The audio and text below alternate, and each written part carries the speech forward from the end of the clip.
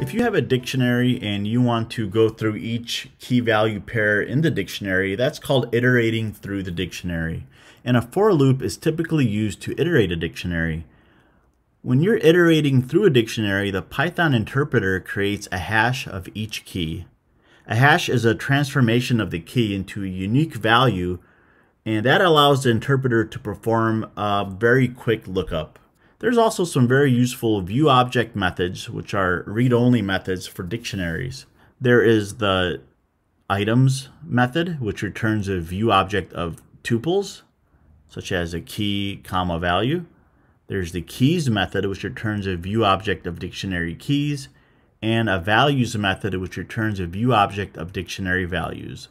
So let's take a look at an example of how to iterate through a dictionary and try out some of these dictionary methods. In this example, we have a dictionary called states, where we have CA as the code for California, MI for Michigan, and FL for Florida. To iterate through all the different key value pairs in the dictionary, we can use a for loop. We could say for code, comma, state, in states.items. So let's go through each item. Let's print for code in state keys, and then just print the code out. This just gives you the state codes.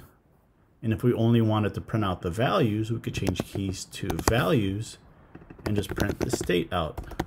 Call it state because it's not a code, and that'll just give you the state without the two-letter acronym.